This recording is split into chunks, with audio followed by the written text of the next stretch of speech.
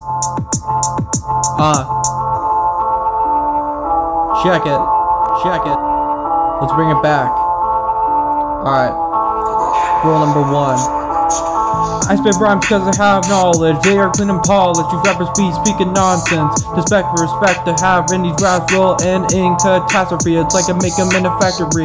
It feels like it is cramped and I amped up to 11. Will I make it to heaven? That's a question. I rap no matter the circumstance. I don't want to end up like Ferdinand. How do I rap this?